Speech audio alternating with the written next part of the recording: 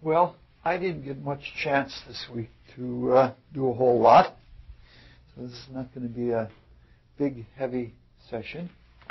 It's going to be simpler, and it's going to be much different than what we've done before, I guess, in some regards, in some ways very much the same.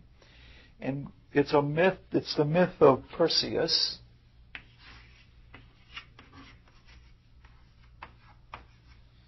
Who represents sort of the ultimate kind of hero. And we're going to do this in 2 sessions, basically so we can go slower and so that we can cover a number of topics I want to cover. In fact, tonight we won't cover almost any heroism or initiation, hardly at all. We'll just be going into some ideas, background ideas. And we'll start with a genealogy, as we've done before. And we're going to leave it on the board, so I'm going to put it on this side where it's more likely to last. This has to do with the union of Poseidon and Libya. It's the same Libya as our country, Libya. And I think Libya means rain condensation, dripping rain.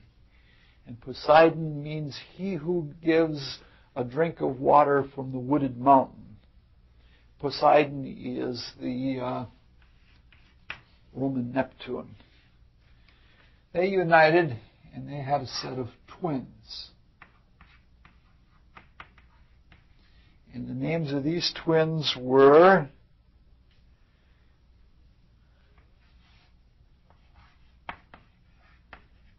Agenor and Belus. And Belus married a Chini, which the Greeks would probably have pronounced Akini. And they had a set of twins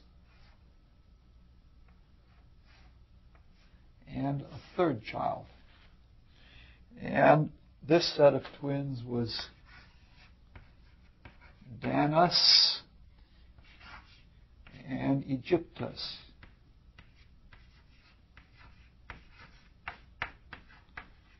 Egyptus is where our word Egypt comes from. Does it mean darkness? No. Egyptus means supine he-goat. Yes. Laying, reclining, usually laying back. And there was a third child that was not part of the twins, who was Cephas.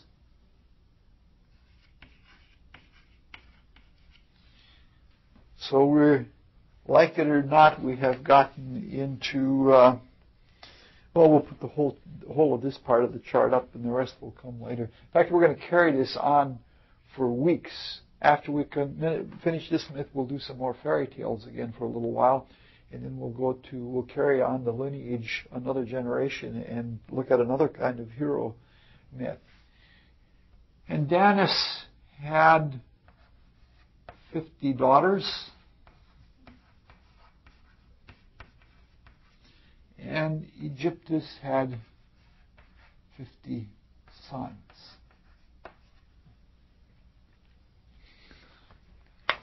Yeah, it gets to be weird stuff. And we have enough right there to talk for hours and hours. We won't. This is an idea that we find in the Bible, find in almost all mythology. This is a literal union of heaven and earth.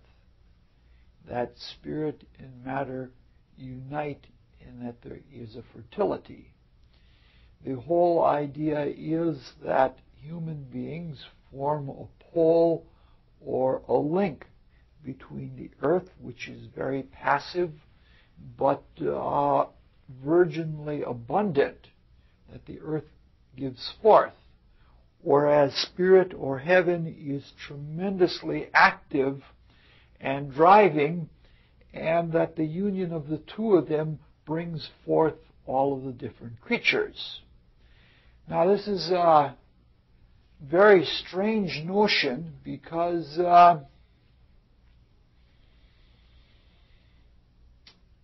it deals with all of the versions of the union of heaven and earth.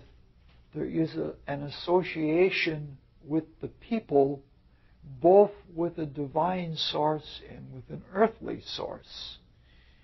The teachers of the mysteries, since we are talking about a mystery outlook about mythology, with their clairvoyant vision, claim that there were humans before there was an earth, and that the human evolution within the grand creation parallels and interacts with the creation of the cosmos, so that human beings condensed into physical bodies in what is called the fall of humanity at about the same time that the earth was condensing into a solid ball inside of the solar cosmos.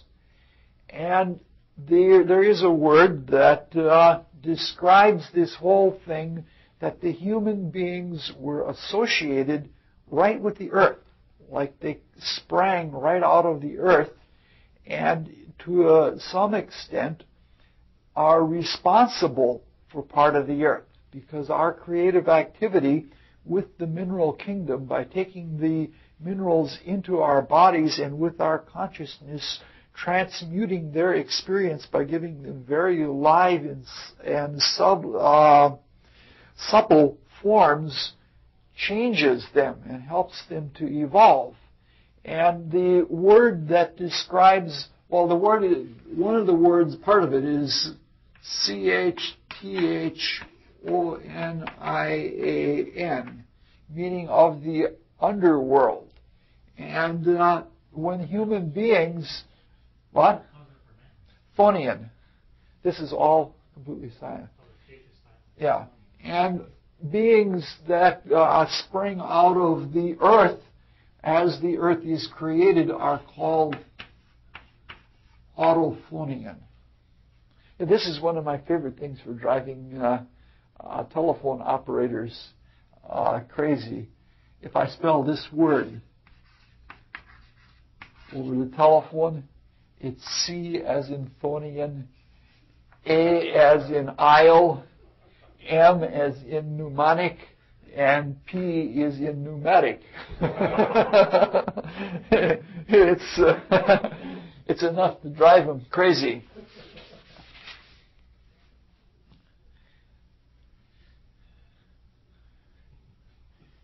So we're dealing then with different regions of the earth having different spiritual qualities. The minerals of the earth, the formation of the earth, and these different spiritual qualities are associated with different divinities. So it's sort of like saying that indigenous peoples or people living in a certain place, it's like the Native Americans believed, that the land owns them instead of them owning the land, and that the land has a tremendous control over them.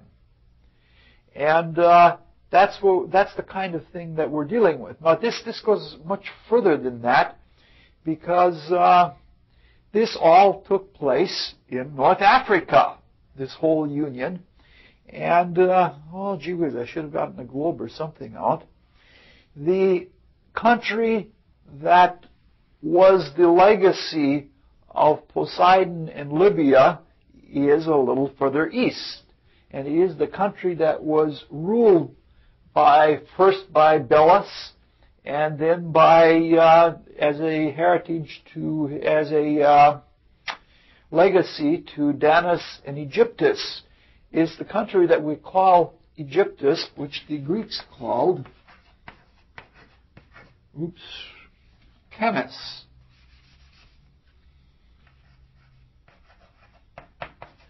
Sometimes it was just shortened to chem. And this is where our word chemistry and alchemy come from. Alchemy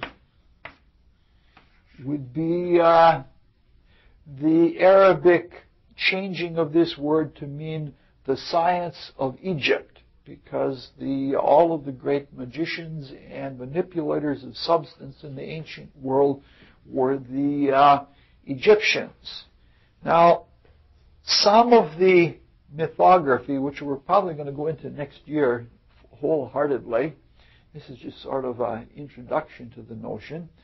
Some of that is very symbolic, but some of it is also very direct. The way it works is that Egypt was considered the center of the ancient world. Now, chemists also had another meaning in the ancient world, and it was a name for the Pleiades, who are going to come up in this myth later on. We're going to have all kinds of, this is going to be a really intricate map of all kinds of beings of all different sorts meshed together. And the Pleiades are in every part of the world and in every religion, to all of the Native Americans, to all of even the Central and Southern American Incas and Aztecs, to Africans, to all parts of the world. The Pleiades are the most recognized of all of the constellations. They are a little group of stars that sits on the shoulder of Taurus the bull. They're fairly near to the Hyades, and the Hyades, the Hesperides, and the Pleiades are groups of stars that are closely associated with each other.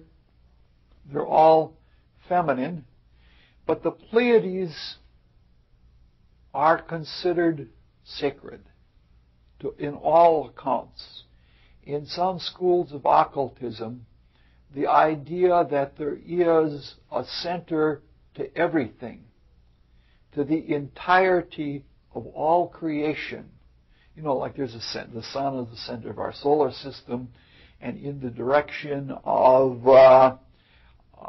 the Milky Way in Sagittarius is the center of our galaxy, and then there are balls of galaxies that have centers, but the center for the whole business is thought by many schools of occultism to be directly in the direction of the Pleiades. Now, this happens to be a really tiny constellation, and so sacred is this that there is a direct divine correspondence between the heavens and the earth, such that if you place the Pleiades, which looks sort of like a little Y, there are actually more than nine little stars in the constellation, though there's usually considered to be Alcyone and 8 other sisters. They're sometimes called the 7 brown sisters.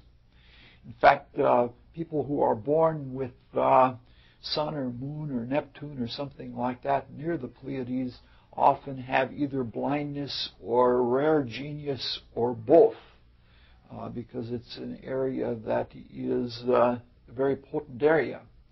So it turns out by the latitudes that at some times in the precessional cycle that the Pleiades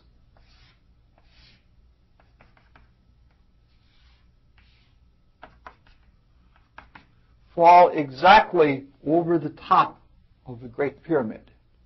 And then you have a lining up of both chems. Chem meaning Egypt, and the chem meaning the Pleiades.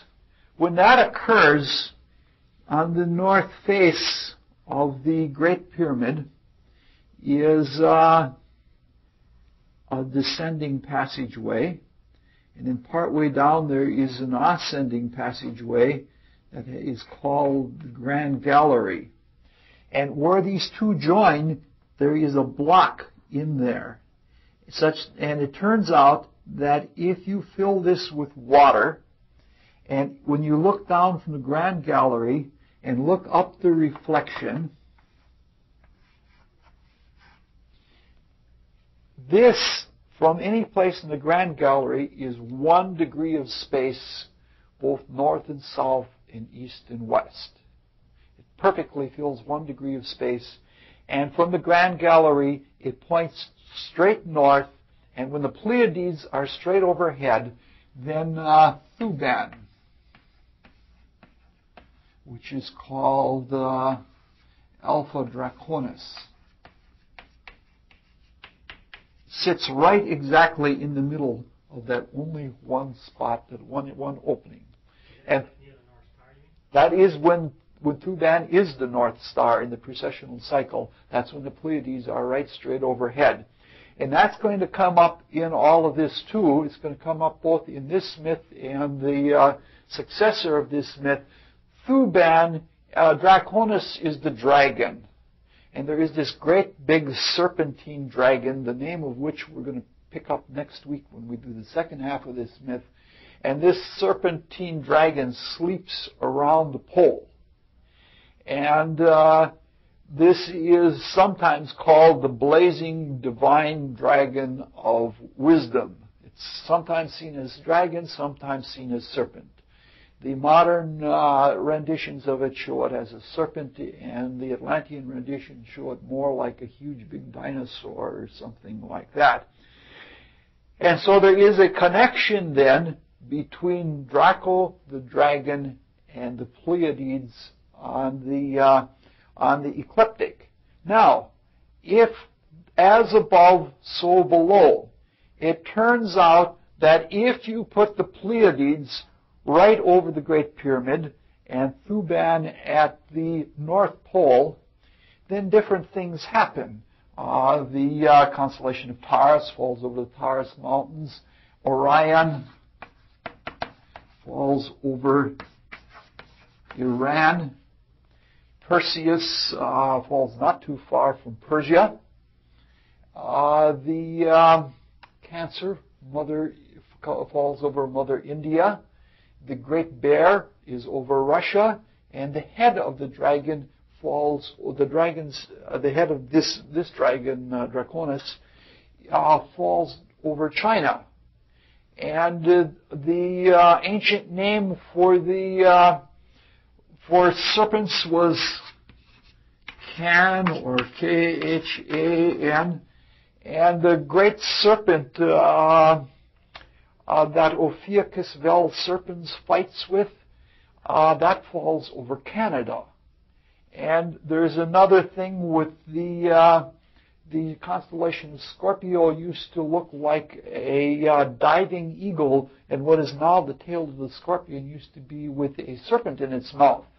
And the eagle with the serpent in its mouth falls over Mexico. Remember that when Mexico was founded, they were told to go to a place where you see an eagle with the serpent in its mouth. Remember the yes, it's still on their flag. It's a national symbol. That fits together with this whole thing. Now, is this the North Star we have now, or is it the North Star back in Taurus? This is the North Star I forget exactly when it is, but it is one of there's a whole circle. Yeah. There is the Alpha Draconis circles around the pole of the ecliptic. I mean, the Draconis, the serpent, goes all the way around the pole of the ecliptic, and on its head is one of the feet of Heracles. He's sort of kneeling like that, and this is one foot, and this is the other foot. And he's standing here, and he's got a hand. In one hand, he's got a bunch of serpents, and then his head is here, and then overhead he's got a club. And one of the feet stands on the head of the dragon. And around this pole of the ecliptic is a circle of stars. one of which is our current North Star, which is Polaris, which is, there are a whole bunch of myths about that as well. And one of those is in the body of the serpent, and it's the brightest star in the body of the serpent, so it's called Alpha. They go alpha, beta by the brightness of the stars. In fact, nowadays it isn't even the brightest anymore. It used to be, but it is no longer. And so as the Earth wobbles on its axis and changes pole stars, when the pole star is in the dragon, right at Alpha Draconis, that's when it comes right down the pipe of this. Okay. Now, all of this says then that there is a relationship, in a way, a direct mapping-like relationship between the heavens and the earth, as above, so below. Now, we all know that Poseidon or Neptune rules Pisces. And in this setup that we have here, if we look at North Africa, Egypt would be the eastern part of North Africa, and that would be Taurus. The central or the east central part of North Africa would be Aries. The west central part of Africa would be Pisces, which is ruled by Poseidon. And so this myth, as strange as it may seem, there is a union between Poseidon in heaven and Libya on earth, because everything was considered, from the desert west of Egypt was all considered Libya. All right. I don't want to run too long here. Okay, and now we come again to, this is going to be a lot of scattered ideas tonight. We come to a theme that is a very common theme in mythology. In the biblical myths, we have Abel and Cain fighting, or we have Jacob and Esau, and Ishmael and Isaac, and then in the Greeks we have the Castor and Polydeuces. These are also fighting brothers. Agenor and Belus don't get along well with each other. And this is a very common myth. And this is a myth that the brothers struggle always from birth. And in many cases, they struggle in the womb. And this struggle has to do with the nature of polarity. The brothers represent two different poles. It's a psychological fact that if you have children, that those children have to be different from each other in order to develop their own individualities without being too much like each other. You know, like a first child, if a first child is hardworking, a second child might be more of a goof-off. Or if the one is very scientific, the next might be very artistic, because the younger one, by development, can't possibly keep up with the older one, so it has to do something different. This is a case of the fighting is necessary because any time there is a manifestation, a creative statement, there is an expression of energy. And in this expression of energy, or in this creative activity, there is a differentiation between what is and what is not. And that automatically produces a polarization. And this polarization is found right within the energy. It's the same kind of polarization as between heaven and earth, or between active and passive.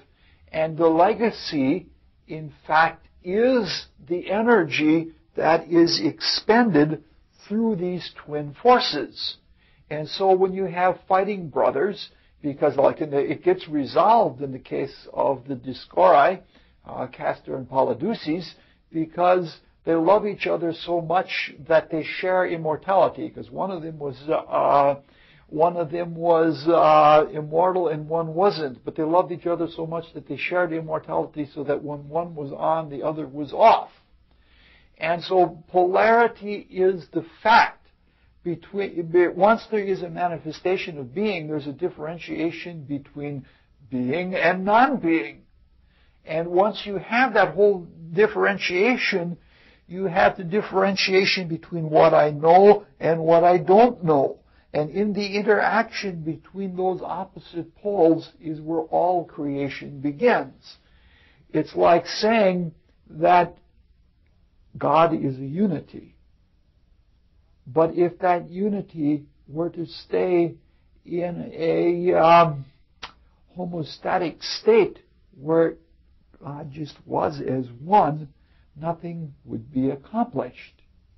But it is when there is an internal differentiation that in that internal differentiation that things come about, usually because there's inequality. It's nice to think in terms of complete democracy, but nothing gets where everybody is absolutely equal to everybody else, but nothing gets done that way. It's in the struggle going back and forth from one kind of inequality to another kind of inequality that something gets done. This is what is the second law of thermodynamics. Nothing gets accomplished except energy goes from a higher state to a lower state. And there's always an attraction between opposite poles, and there's always a struggling between opposite poles. So we have a necessary inequality. Now, these polarizations are passed on. I don't know how to say that one kind of polarity produces another kind of polarity, produces another kind of polarity, that the poles usually get reversed, such that on one plane there's a tendency, like the physical or the dense plane in which we spend most of our attention, that tends to be itself in its nature very negative and receptive. Then comes a much more active plane, and then there are alternations and balances just as there are in the zodiac. We want to look mostly at this second set of twins, Danus and Aegyptus, because it was clear that in the first set that Belus was born first of the two and claimed his birthright, and he was to pass it on between his firstborn, which were Danus and Aegyptus, and they didn't know which was which, and there was a constant struggle over who was to get the inheritance. Cephas or Kephas will come up later on. We'll talk about that next week because it weaves back into the myth later on. Kephas was you might say that this turns out to be Greece, southern Greece. This is Egypt. And this is Ethiopia. And here we have Libya. All right.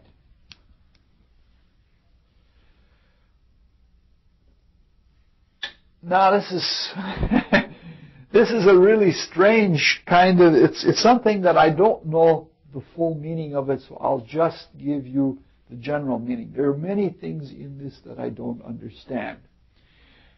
When Belus passed on, the war broke out between Danus and Aegyptus, and they were constantly fighting with each other, and they must have been doing something more than fighting because they had a large number of progeny.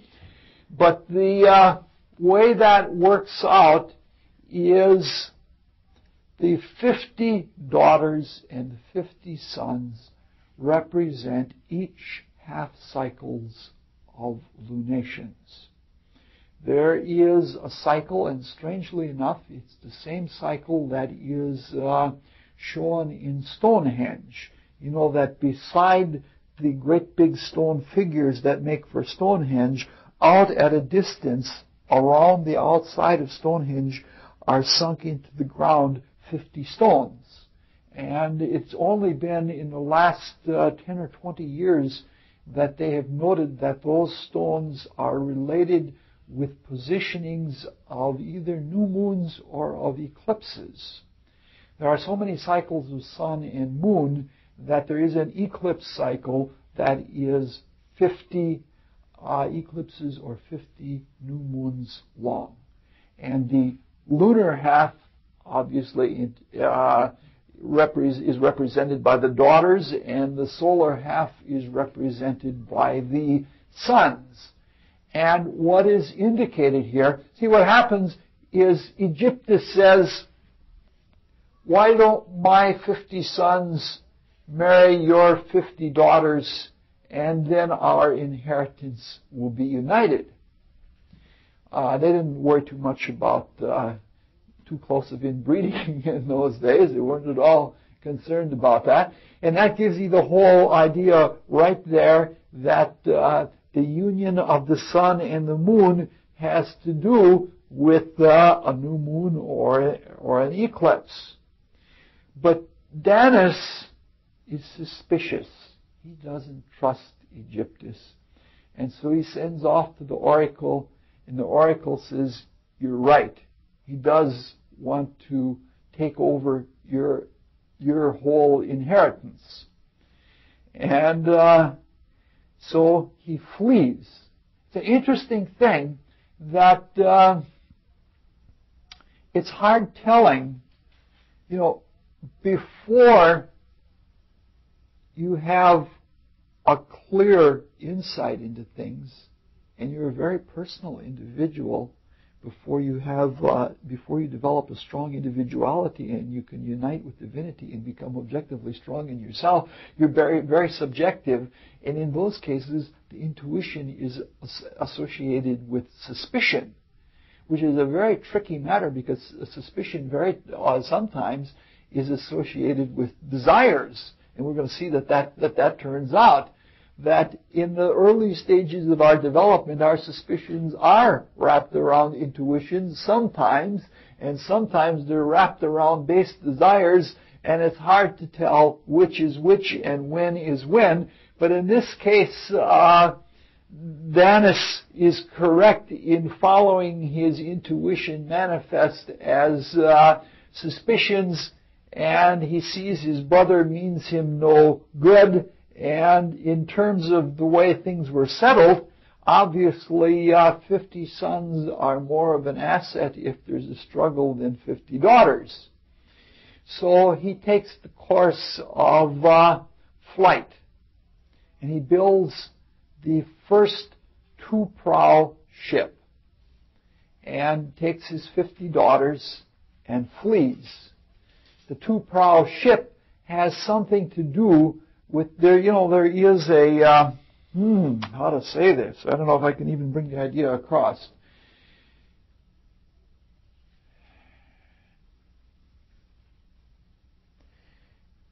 Numbers in alternation find fulfillment of what they set out to do in the numbers in between them. One is a unity. And one, when it asserts itself in unity, asserts itself, as we've just said, through two, which is the pole. And that becomes the vehicle, but it becomes completed in the number 3, which is triangulation, which has the eternal type of quality and stability that one has, but it has the active quality or the vehicle of 2. And so then 2 is a propellant, but it's not a fulfilled propellant until it comes to 3. There's much more stability in a tricycle than there is in a bicycle. And there is a completion in that all the dimensions or all the directions are covered in 3 where they aren't all covered in 2. And so the notion, that the ancient Greeks had, where they made a big deal about this is the first two-prowed ship, and the two-prowed ship was much more stable and less likely to tip over, and allowed them to flee in luxury. They stop in various places along the way. They stop in Rhodes and a few other places, and they found cities and do things like that. The Greeks were always fond of that kind of thing. They were always trying to master other people. And they eventually come to the Peloponnese and to the edge of Greece proper. And when they get there, they come to an area called Lerna in Argos. And this is where the Argive nation is found. Now this Lernia is going to come back to us in weeks again later on, but we'll leave that sit for right now. But when they get there, Danis, though he may be frightened of his brother Egyptus, tells Galanor, who is the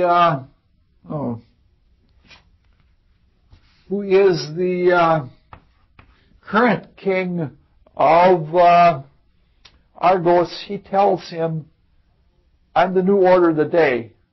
I am divinely decreed to take over your kingdom. This is it. This is me. God has sent me. And Galanor is not too happy about this, and he gets set to do battle.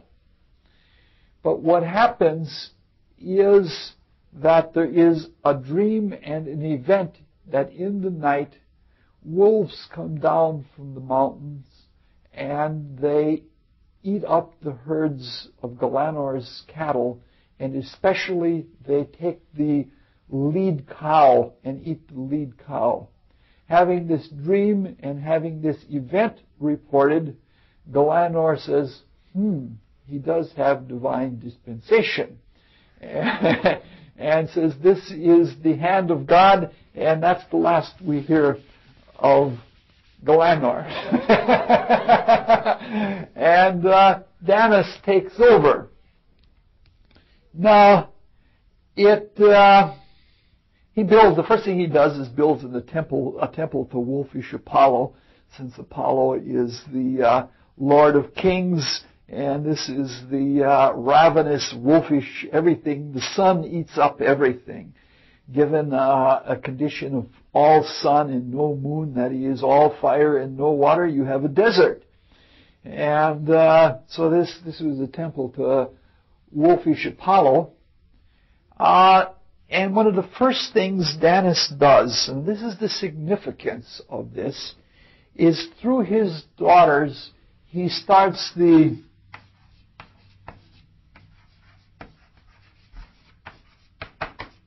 thesmorphic mysteries. Now you remember last year when we spent all of those times talking about the Greek mysteries of Demeter and Persephone. The thesmorphic mysteries are the mysteries of Demeter, Ceres. So, this whole transference of this cycle, we could have followed this right down into the mysteries as they were celebrated in Greece. The whole myth does travel that way, and we'll touch on that a little bit in a few weeks. But the whole idea is here that there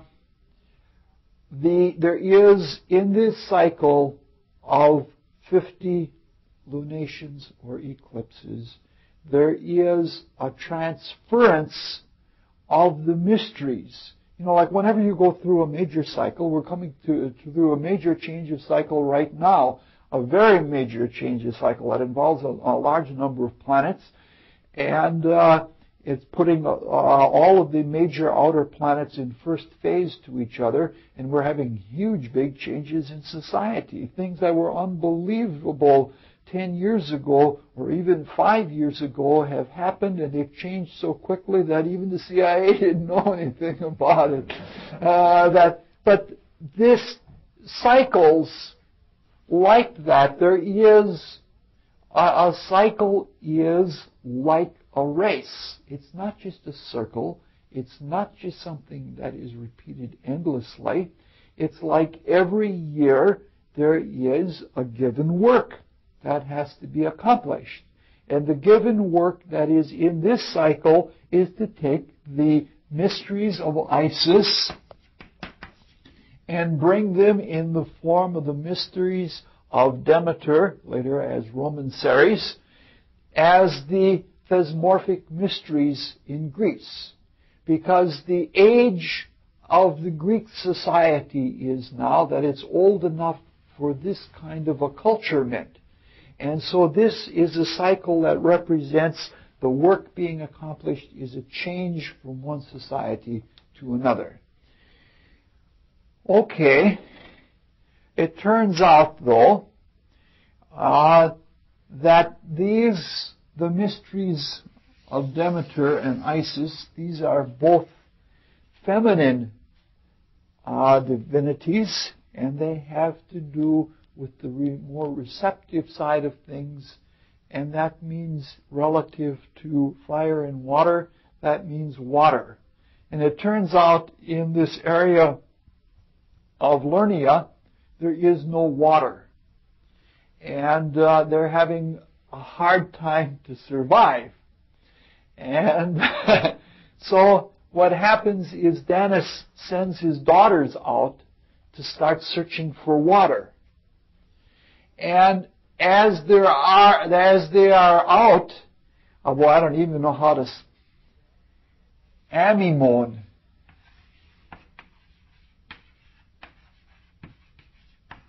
His daughter Amymone is out in the woods searching for a stream or something like that.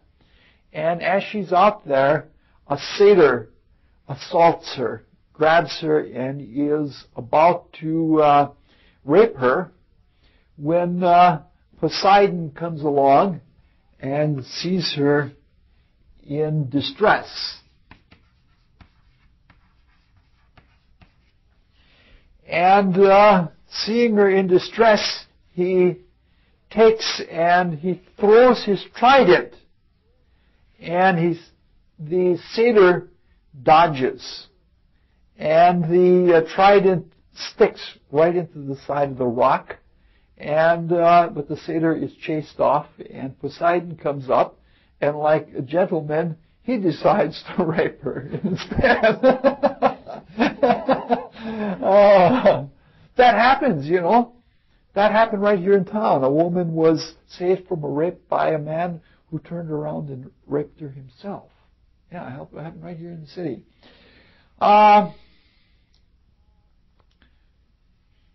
We could talk about that, but it's too far-fetched to talk about. I don't want to say too much about it. But what happens is he doesn't really rape her, but they love each other and they sleep together.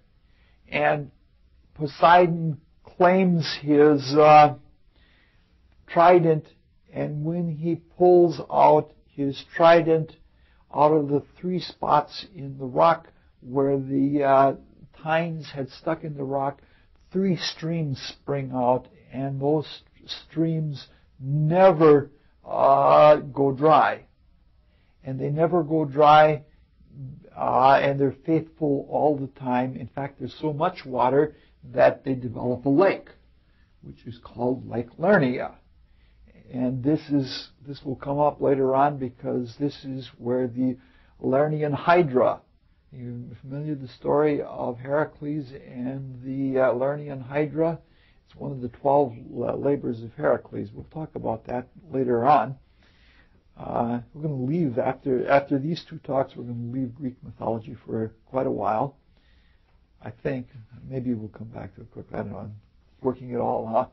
But at any rate, this represents, I don't know how to say this.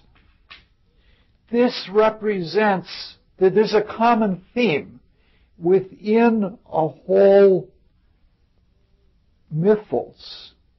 Within this whole generation following generation, there is a common theme.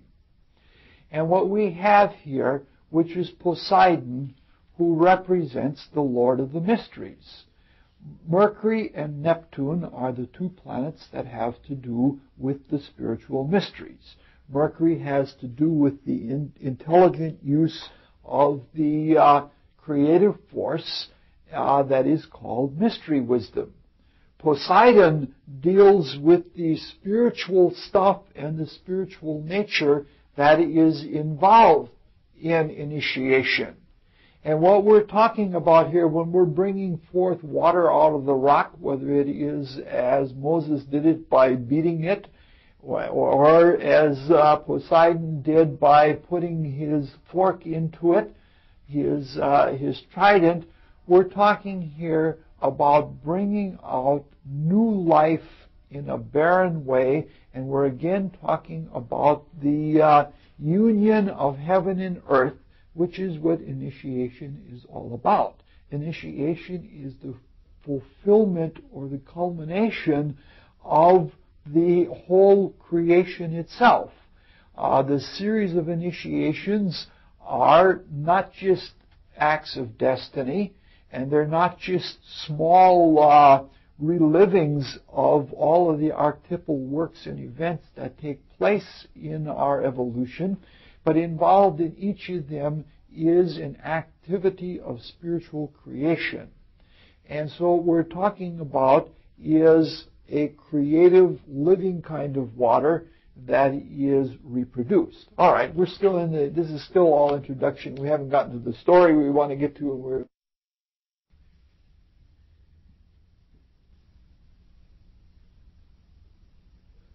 you can never run away from your problems. And a good part of spiritual development and a good part of heroism or heroinism is not running, but standing and confronting things face to face, because what your problems are you. And if you run, you set up a situation where things are going to chase you, things of your own creation. And this is exactly what happens to Danis and daughters. Aegyptus, even though he has Egypt all to himself now, in name he still doesn't have the birthright totally to himself. So what Aegyptus does is he sends his 50 sons after Danis and his 50 daughters. And the sons come and they approach Danis and they say, we want to make the same proposal again. The 50 of us will marry your 50 daughters. Only Danis is now a king in his own right, and he's got his own power here, and he says, no. And it isn't going to come about. So what happens then is Aegyptus' sons, they've been told not to come back unless they have accomplished their goal. So what they do is they lay siege to Danis' settlement, and they have them surrounded.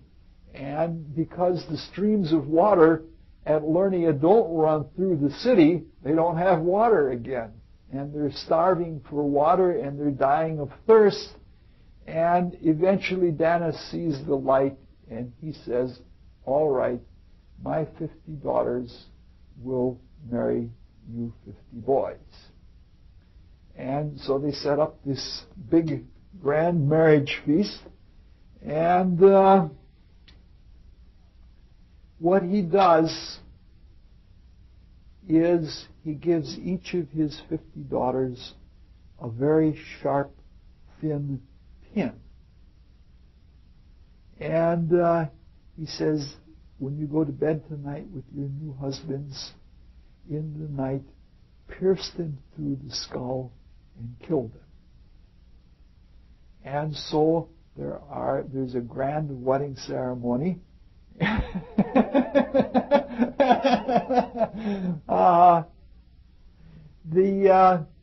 There's a grand wedding ceremony, and the 50 sons marry the 50 daughters, and they all have their wedding night with them, and they are all killed in the night but one.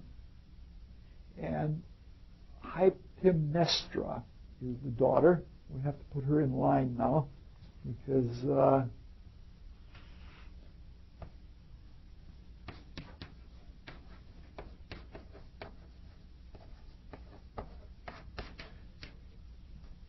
she spares her husband. I don't know, what's his name? I've got it written here. Lynceus or Lynceus. She spares her husband, the reason being that he spares her virginity. And eventually she falls in love with him. And she not only spares him his life, but helps him get away. And she helps him get away by lighting beacon lights. And so this is, it's a very complex story. You might say that the end of one cycle always begets the beginning of the next cycle. And you might say then that the youngest of the 50 daughters, the last one in line, starts off a whole new cycle.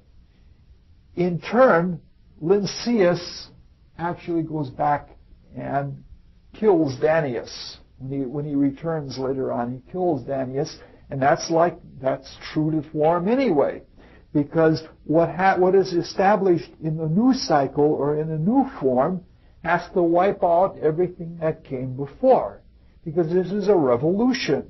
All cycles or all circles where you're going through new things, it's new, and you don't put new wine in old bottles. And the revolutionary change is necessary so that the experience is fresh and you're not held back. Look at the society that passed most things on from ancient to modern times, and you have one of the slowest and most hidebound societies of all, China.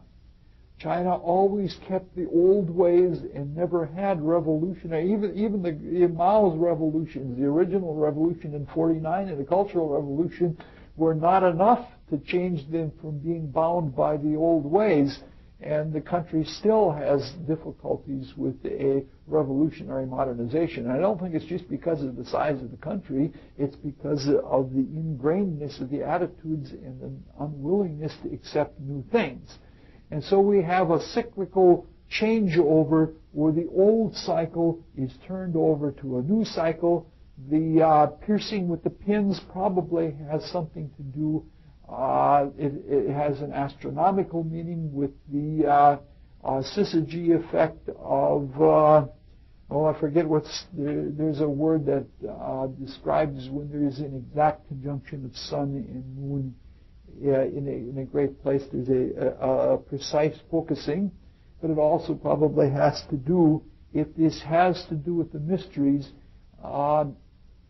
symbolically, in some cases, even physically, at the point of the skull, Golgotha, where all of the bones come together, and this is the area through which it is mythically said that one leaves the body. If you're in the etheric body, it doesn't make any difference. You just go right straight up and out anyway, and you pass right through things. But there used to be symbolically, in some cases even physically, like in places like China, that there was even one of the men who was a student of mystery in China actually had a hole cut in the top of his head, and for his entire life he stuck a candle in it and burned a candle and had the light over the top of his head, like the light that stood over the apostles at the Pentecost. or that anyone sees with clairvoyance. You see a light about this far over the top of the head. It's very bright. This has to do with, it points to the custom of a skull trepanning or trepanning. And it's an opening up or making a passageway to climb to the Mount Golgotha and to seek that kind of freedom. And it has something to do with that in the mysteries, but that's a very vague thing. Tonight we have only vague things. We don't have anything really concrete and heavy and distinct. So at any rate, the two are married, and they're married happily. And those beacons, this is something that is also taken from Egypt. That Egypt was the center of the world in another way. Egypt was the astronomical center of the world because the Great Pyramid was the most precise observatory for observing astronomical phenomena, and all of the dimensions of the solar system were built right into it. And it was used together with obelisks to determine exactly the times of the solstices and equinoxes. Like a lot of the temples in Egypt were set up such that at solstices and only on solstices did the sunlight come right down through the columns and right into the Holy of Holies. And it's such that by precession of the equinox, in some cases, they had to move huge, big pillars like that. And they moved them 2 or 3 times to keep up with the precession of the equinoxes. But in the ancient world, at the moment when it was precisely the moment of winter solstice, they lit fires. And there were fires that were prepared all over the world, and they were beacon fires, so that at that precise moment a fire was lit, and then somebody seeing another fire lit another one, and it's sort of like the whole of Europe lit up at that time. And so like we're again at something that indicates, winter solstice coming up is the time, the most likely time that anyone can attain to discipleship or initiation or have that ability to see into the earth or leave the body or something like that. And the beacon fires of the new light in darkness, because part of the Egyptian mysteries had to do with being able to generate your own light and not to depend on an outer light outside of yourself. And the beacon lights are go back to that kind of a custom. So later on, they're reunited, and they like Lynceus or Lynceus comes back to Egypt, comes back to Greece, and so does Egyptus come to Greece, but he doesn't take over as king. He dies in the temple of Serapis, which indicates that it was a thorough transplanting. And the temple of Serapis was an identical temple, as much as they could make it with Greek styles, to the temple of Serapis in Egypt, which was in Memphis in Egypt. And Serapis was the common symbol. This was obviously in the age of Taurus, and Serapis was the symbol. Then it was the statue of the great sun king as bull, with its horns having the sun shield in it, and it had to do with the precession, the equinox, and the period of the times. So it ties together that kind of cycle. We still haven't gotten to the story yet. We'll get there. We'll tell most of the story next time. All right, now we're set to carry on our... we don't know here whether this is the daughter or not, but somewhere, because all of these 50 daughters took on other husbands afterwards, according to the story. But from one of the daughters, we don't know which, so let's just take the names out of here and just put a question mark in, but it seems likely that this is the one that we were talking about. The history doesn't record this. But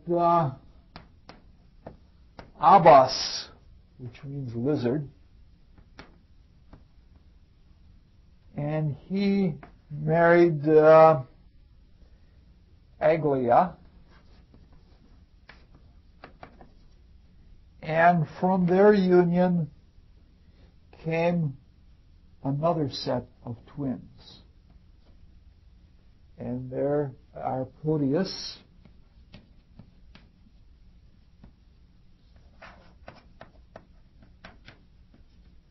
and Chrysis.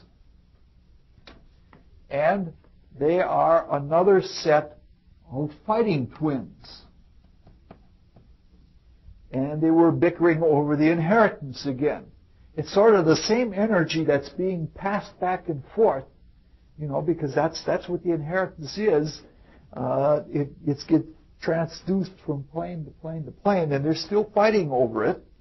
And an unusual thing happens here. They have the whole kingdom now, but the whole kingdom has shifted from Egypt to Greece, and it's all within this one family. Now, they divide the kingdom up when Abbas dies. Abbas is considered a very, very fierce warrior, but they divide the kingdom up, and Chrysis gets the capital of Lernia and the island area and the seacoast and such goes to Proteus. And Proteus takes a bunch of Cyclops with him and builds a city that's made all out of rocks and things like that. 7 Cyclops he takes with him. And Chrysis is having a difficulty because he wants to have a family. He wants to have heirs, so to perpetuate his side of the inheritance. And he can't have a child, and so he appeals to the oracle. And the oracle tells him, Chrysis, you will have no sons, and your grandson will kill you. And so he has a daughter, and his daughter's name is Dani. Now, there's so much jealousy going on here that what happens is, I don't know. What happens is there are questions about Dani. One of the things that happens is Proteus has hanky-pank with her, not only out of desire, but he wants to make sure that she has a son, because he wants Chrysis to die. But Chrysis wants to make sure that she doesn't have any children. He tries to protect himself from this possibility. So what he does is he makes a brass tower, a dungeon-like tower, that's shaped something like this. And in here is where Dani is forced to live. The only opening is a hole in the top. It's a strange story, but just let I get amazed by the stories, because all the way through here we have all of these twins that fight with each other. Poseidon keeps coming back into the action again and again. You have all of these holes at the top. You know what I mean? And the themes, it's like they bludgeon you with themes over again and again. Now it turns out that Dani is very, very beautiful. And her beauty is renowned so that Zeus, my goodness, did you see that? That bee ran into the light and dripped on you. No, it wasn't rain. There's no rain in here, I don't think. Is that from the bee? I saw the bee around. If it's from the ceiling, we're in big trouble, but I don't believe that.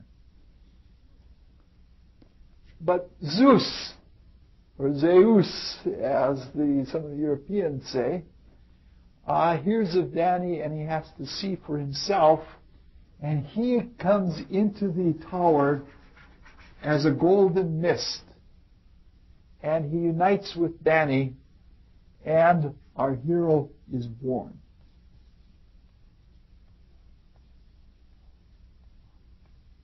Obviously, the materialistic cynics would say that Perseus is the result of hanky-pank with Proteus, and the spiritual folks would say that it's the result of the divine union with Zeus. Now, this is a theme and an idea that is very common in all societies and in all cases where there are heroes. There is always a questionable source of their heritage, where they came from. And there is also a divine parentage. So there's a divine parentage and an earthly parentage.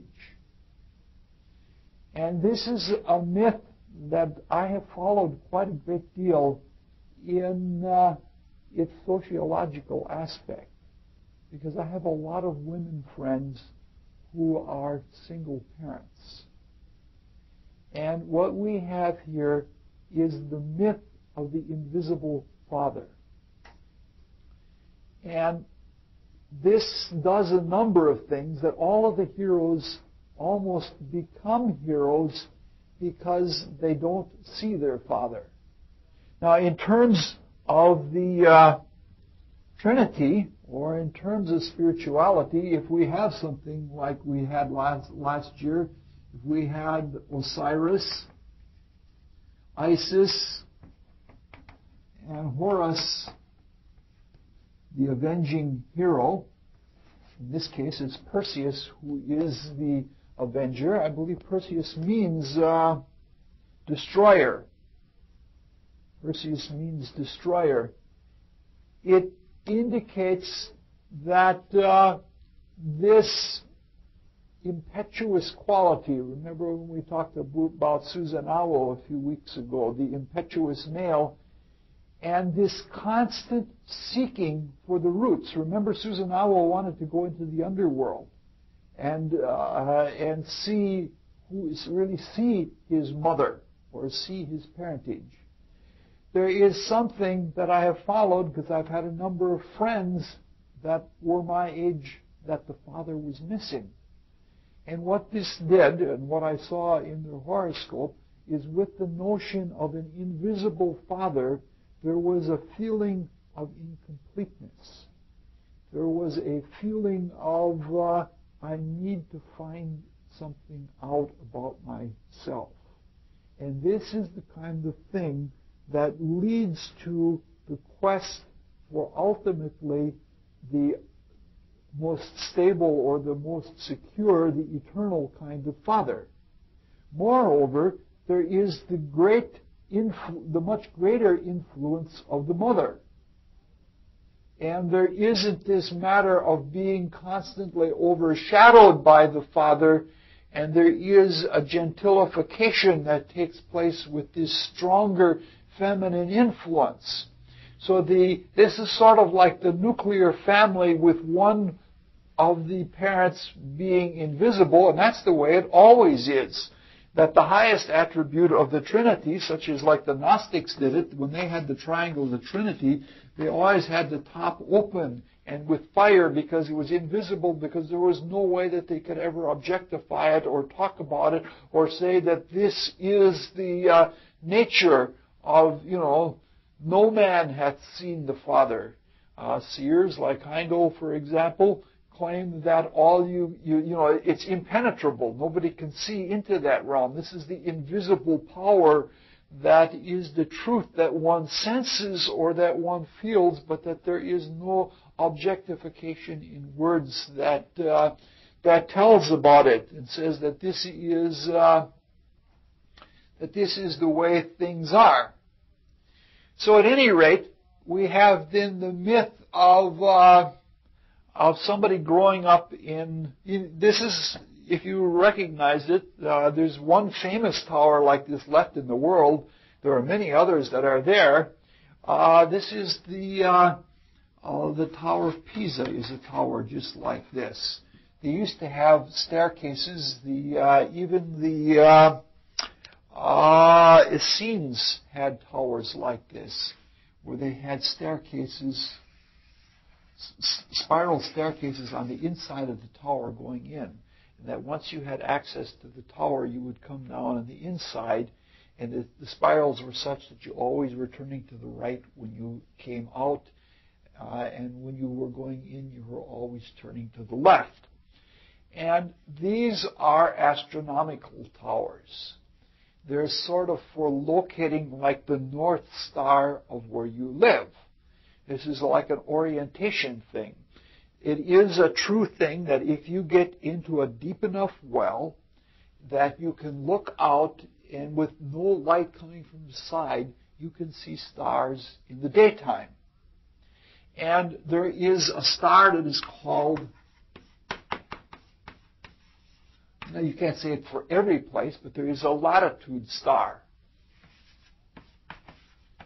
And that star has more influence over any given area of the earth than any other star, because that star is coming directly overhead and is etching straight down its own energy and giving its quality to every part to everyone in that part of the earth day by day by day.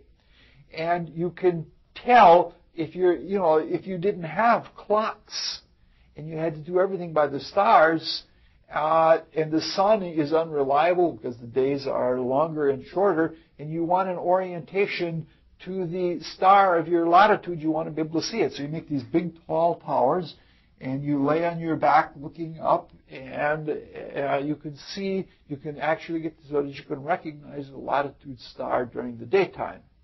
There's much more to it than all of that, but we'll talk about some little things, because this turns out to be a very astronomical myth. In fact, when we get to the end of this, we're going to talk about the astronomical nature of it. This is a bronze tower, and this is saying, and bronze is the metal that is a consequence of our sin. It's a mixture between copper and zinc, isn't it? I believe it is. It's an artificial metal, one that isn't found naturally, and our brazen nature is like that. It's an unnatural state, and it's only because that we have fallen into the world where we can't any longer, into the material world so deeply that we can't any longer look with the spiritual vision and get the truth and guidance, that we have to orient ourselves to stars and have things like astrology as a symbolic framework, and we can't see the reality of the spiritual world straightforward.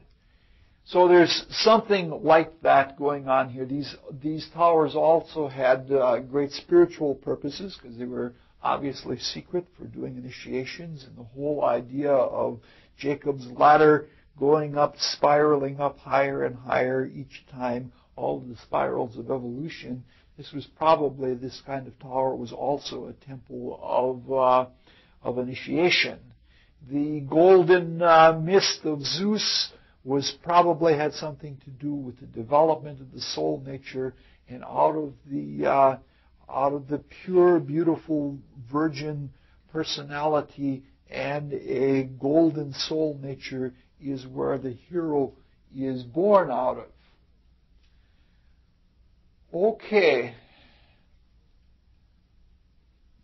Chrysis is, in the same way that Danis couldn't run away from his problems, Chrysis couldn't put armor around his potential problems, and so he's got a grandson, and a grandson that he has been told is going to kill him.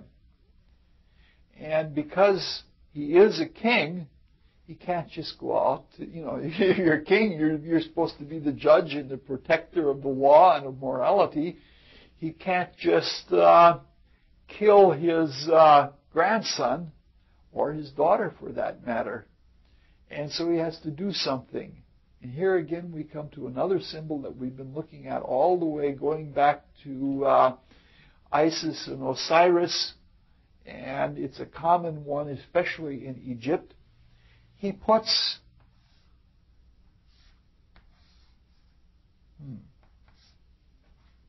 he seals the two of them in a casket, just like the caskets we were talking about last week, or the last time we met. And he puts them out to sea, and he leaves them to their fate. The casket, as we saw, is, when we looked at Isis and Osiris, that the dimensions, remember that the casket that was made for Osiris when Typhon, his brother, trapped him, they were made exactly to his proportions. And that's how Typhon got him to enter into the casket in the first place. He said, I have this magnificent casket here. Whoever fits into it perfectly can have it.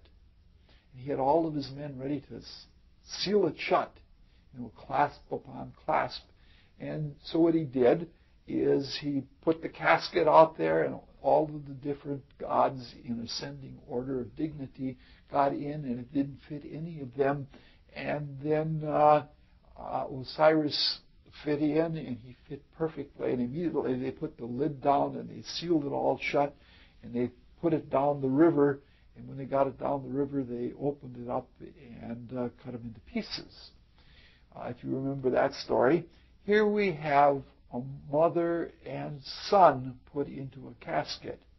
Now, last time we talked about the caskets a little bit, but we didn't look into it really deeply. I don't want to look into it deeply. This time I just want to give you a few little ideas about it.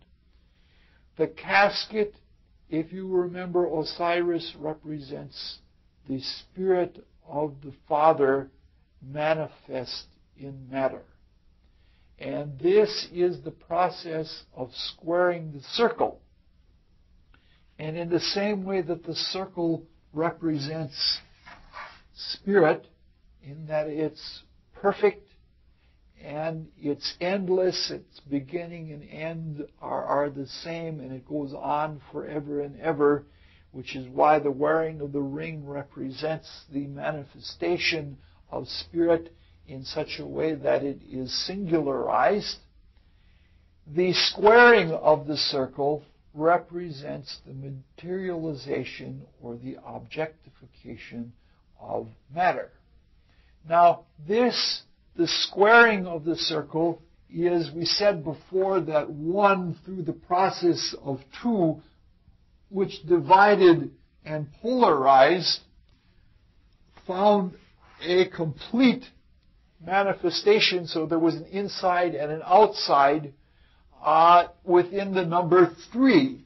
Well, the number 2, which does the division and does the testing and trying by having the opposition, it gets fulfilled in the number 4, which is the square.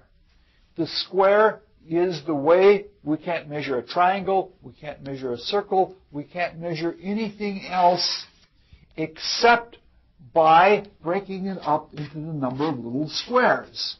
What is the 1/2 base times the height? Is the number of squares that are in a triangle.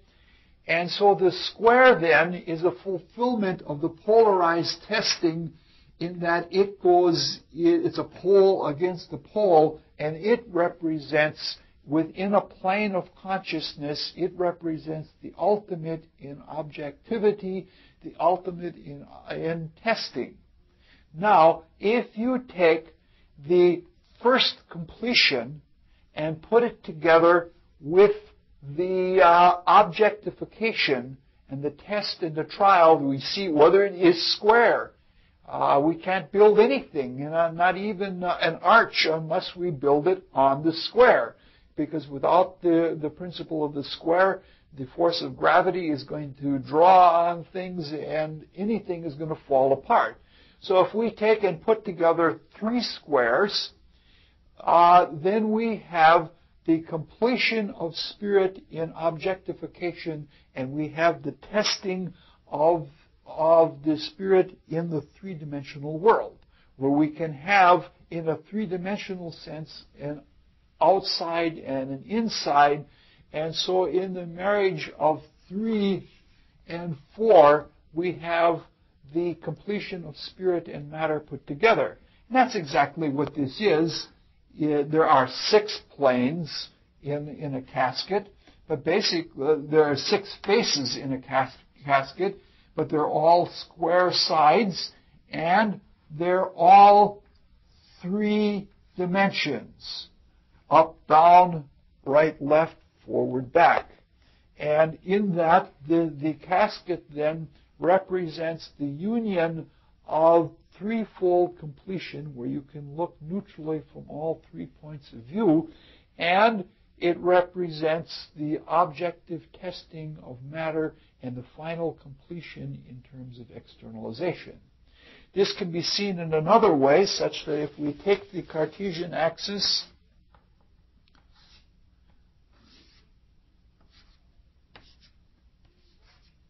and we look, if we put our center of vision such that we're looking not in either of the dimensions, but looking at them all equally, and carry them all out to infinity, from someone looking out this way, or looking across the casket, this would be the points that are described by the 3 dimensions: this way, and this way. If we were looking out so that we can focus on all 3 of them at the same time, they indeed become an equilateral triangle. And then the human perspective represents the tetrahedral point in that triangle. And that tetrahedron is what, each of the foci of the tetrahedron relates to the completed work of the cosmos. If one of these relates to the Father as the highest initiate, another relates to the Son as another highest initiate, and another one relates to the Holy Spirit as another one, the human point that comes to the objectification of all of these 3 together and ties it into the material world, we'll just call it Jesus for the use of the words. That is what is represented in the casket, and that is what is represented in the tetrahedral form that is a simple statement of the casket. It's like saying that we're completed. It's like saying in the great sea that is space, God has cast God's bread upon the water in the form of a casket. And that casket has come to fruition in its final state of materialization. And that final state of materialization is in humanity. And we sort of represent the cosmos as a turning point where things are not going to get any more material than this. And we reach our waking consciousness as being, again, the pole between heaven and earth, when we see the pole between heaven and earth here as an objectified state of consciousness. And it is our duty that in the same way that we measure things in the material world scientifically, artistically, things like that, the objective consciousness that we have here, where we see only the outside in the same way that Perseus and Danae only saw the inside, that it is our duty to do that kind of objective realization of the external of things, because our understanding as it comes from that is fed to the gods so that we see the outside, because the gods don't have the eyes to see here. And so our work as human beings, we are heroes if we objectively look at things and say things are that way. That is our work that we do.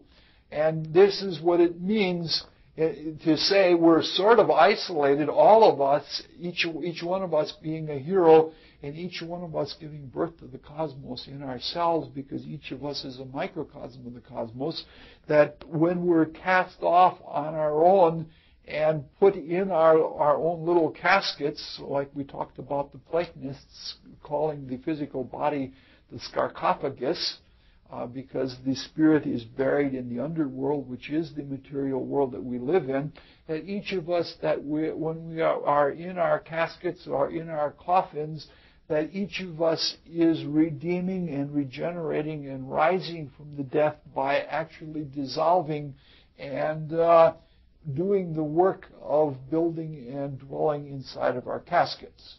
So something like that is, none of that's in the notes, but that's, we got to have something where we talk about something a little bit serious.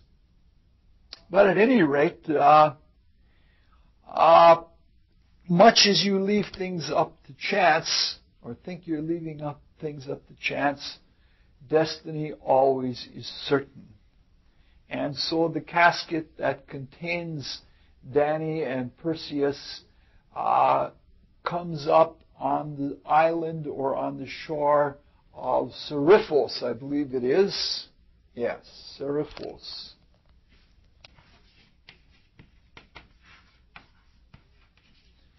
And an old fisherman, which we won't go into, the Fisher King or Peter as a fisher or all of those things, we'll pass on all of those, is the man, or Oanis or all of those. We have, you get into myths, they just compound on each other.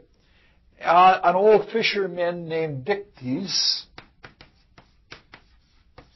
finds the casket and finds both of them in there, and they're both in good shape. And Dictys happens to be brother to the king called Polydectes.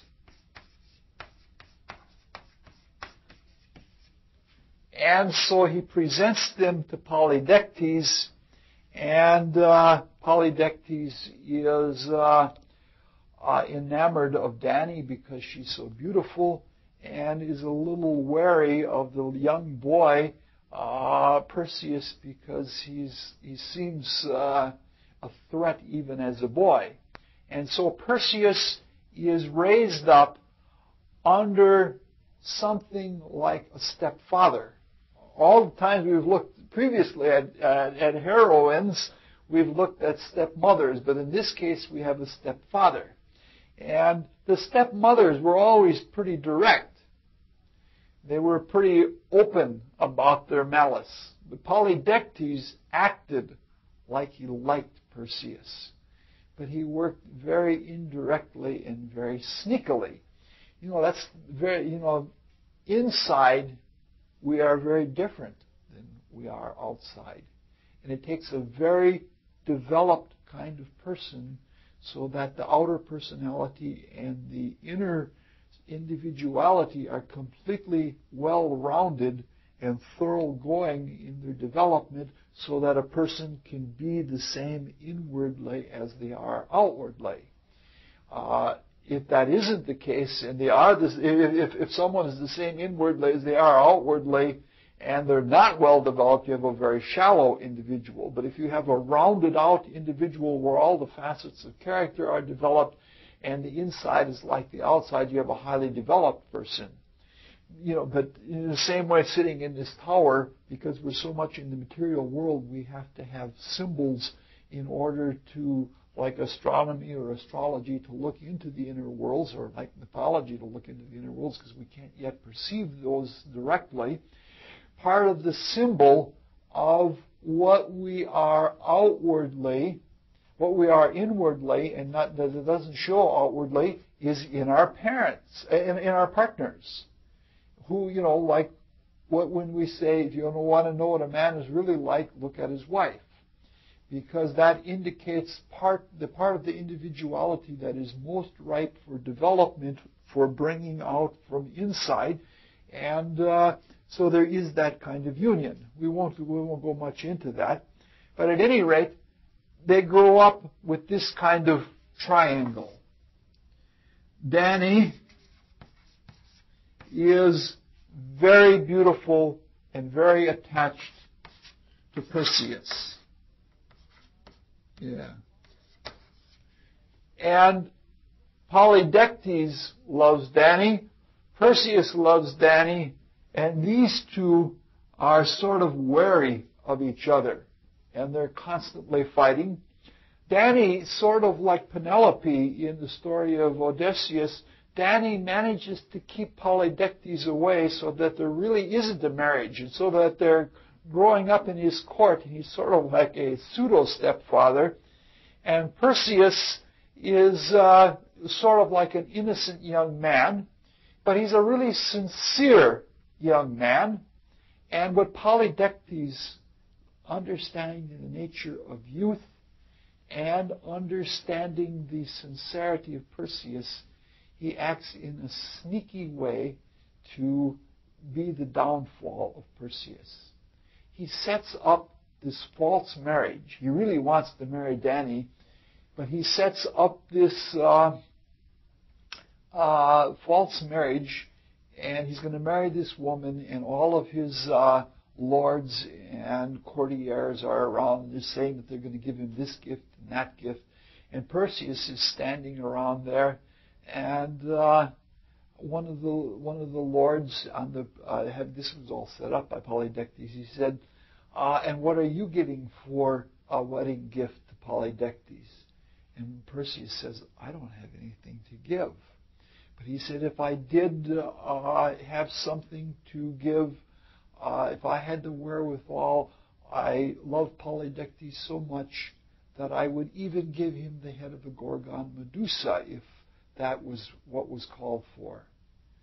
And Polydectes has got him right there. And he said, "The head of Medusa is what I would want more than anything else." And so Perseus is now hooked. He has to go out and get the head of the Gorgon Medusa as a wedding present for Polydectes. And Polydectes knows this is an impossible task, and he's got him right where he wants him, and he figures when Perseus is off the scene, he's going to have Danae for himself. And we'll leave off there, and the next time we'll start talking about You see, all of this comes from, I like doing things in serial fashion, because we'll have to talk about a well instead of a tower. When I was a kid, we lived in a little township of Rhine, and everybody in the town Rhine spoke German. In fact, there was a church, a rural church, that and they didn't have a cross on the top of it, but they had a rooster on the top of it, and they had two services. They had one service in English and one service in German. This still went on into the 50s yet, that they had German services in the church. But there was a crossroads. At one crossroads was a church, and another crossroads was the town hall, and the other crossroads was where the bar was. And bar and the dance hall where everybody danced polkas. And in the summertime, behind the dance hall, outside, they hung up a great big sheet, and they had free movies. And in the free movies, the series that I last remember watching was the Durango Kid, who was the good guy.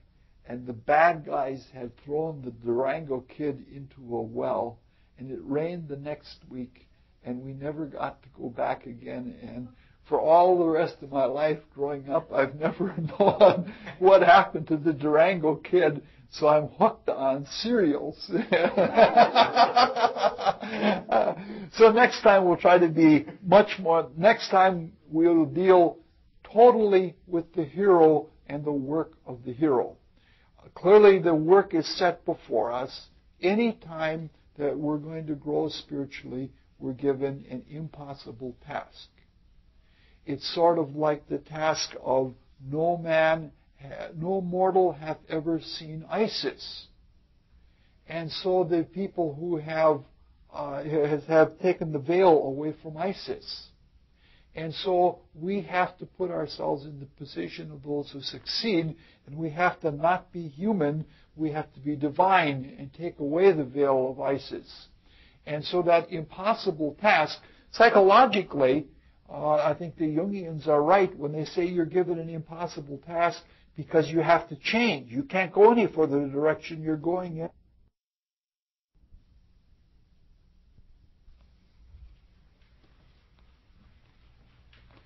Well, I didn't get much chance